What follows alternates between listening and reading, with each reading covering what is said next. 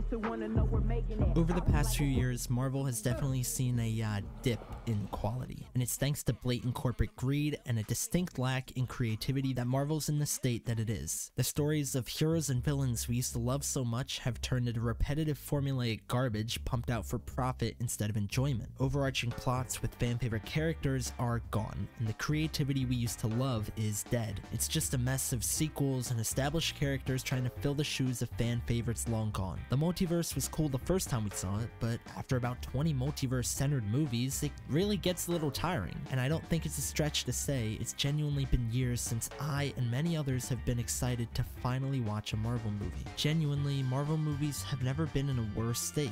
Gone are the days of my favorite characters and their compelling, albeit sometimes simple stories. Gone are the days of my favorite heroes overcoming villains grounded in some sort of reality. I grew up with the Marvel movies, and it pains me that I'll never sit with my friends again talking and theorizing about past and present releases. Marvel's been essentially dead, and unfortunately an actual return seemed pretty impossible. That is, until Deadpool and Wolverine was announced. A movie with established characters that actually told an original story, jokes that hadn't been the same repetitive garbage spewed for the last 10 years, two of the world's sexiest men alive. It was perfect. I immediately bought my ticket and made my way to the theater, and as soon as I saw the opening sequence, I knew I was in for something special. Now, admittedly, nobody went into this movie expecting a narrative masterpiece. After all, it's a Deadpool movie, not a Nolan movie, and it is by no means this incredible story. However, it is fun.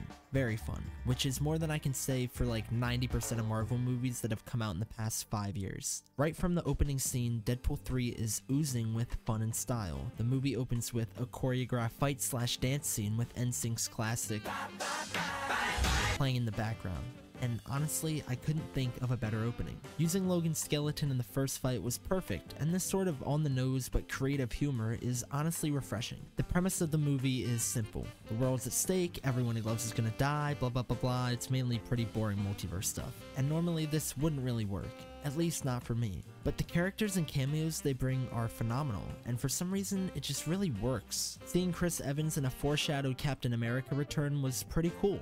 And Deadpool building him up as this great old-fashioned staple of the Marvel franchise just for him to turn into the Human Torch was one of my favorite parts in the movie. And then of course there was the end credits scene. But mainly, I just enjoyed the movie. I don't want to turn this into a nostalgia bait talking about the serious decline of the MCU, but it's kind of hard given that's literally what the movie is about. The whole point of the movie is to save the multiverse, which in of itself is a parody on the fact that every Marvel movie is about the multiverse, and this of course is done with the help of Wolverine. Hugh Jackman is phenomenal in this movie. He adds a certain emotional layer I really didn't expect that almost made me care about the story, and all of the fight scenes between him and Deadpool were really well done. Actually, all of the fight scenes in this movie are done well. Usually Marvel is pretty lazy with their fight scenes, and they're almost all unanimously bad, and at the very best, watchable. There's only a few I can really even remember. In Deadpool and Wolverine, I thought they were all pretty entertaining. The first couple fights between the two were funny and well done, and that final act when Hugh Jackman stepped out of the Honda Odyssey, a car my mom's driven for almost my entire life, you best believe I was fucking with the Honda Odyssey.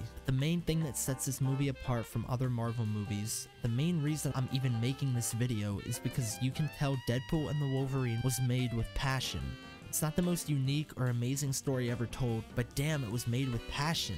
And the fact that this is Marvel's first official R-rated film just proves the passion behind it. Ryan Reynolds fought his ass off to keep Deadpool alive, and for all of his very warranted criticisms, you can't deny the passion he has for the character. He's been playing him for damn near 20 years, and nobody can deny he actually cares for the character, which is such a breath of fresh air. When so many Marvel movies today are clearly just churned out to make as much money as possible, it's just nice to see a big blockbuster with a little passion behind it. Hell, it doesn't even have to be Marvel. The entire state of Hollywood relies on sequels, prequels, and remakes that people just never really even asked for. You can clearly tell that even with its many flaws, Ryan Reynolds just wanted to make a fun movie, and I think on that front he succeeded. And given its incredible box office, I don't think it's a stretch to say that most people were pretty happy to finally watch a Marvel movie with a little bit of passion. All the comic references, the pretty surprising attention to detail, and especially that Fox tribute during the credits. You can form whatever opinion you want on the quality of the movie. I myself am somewhere in the middle. but damn, you can't deny the passion behind it. I never would have thought I'd sit down for a Marvel movie in 2024 and see Wesley Snipes as Blade again. I never would have thought I'd finally see Gambit, my dad's absolute favorite Marvel character, finally make the big screen. Of course, Deadpool 3 has a lot of that formulaic Marvel we've all grown intolerant of, but at the very least, it has passion, which is something I can't say about most Marvel movies or even most movies. Hopefully with Deadpool and the Wolverine's pretty incredible success, we might finally see a change in the MCU. Then again, probably not.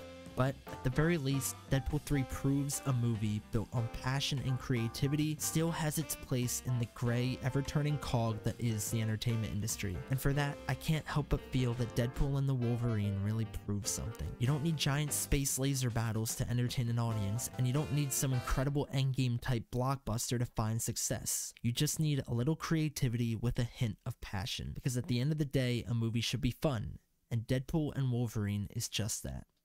Thank you for watching.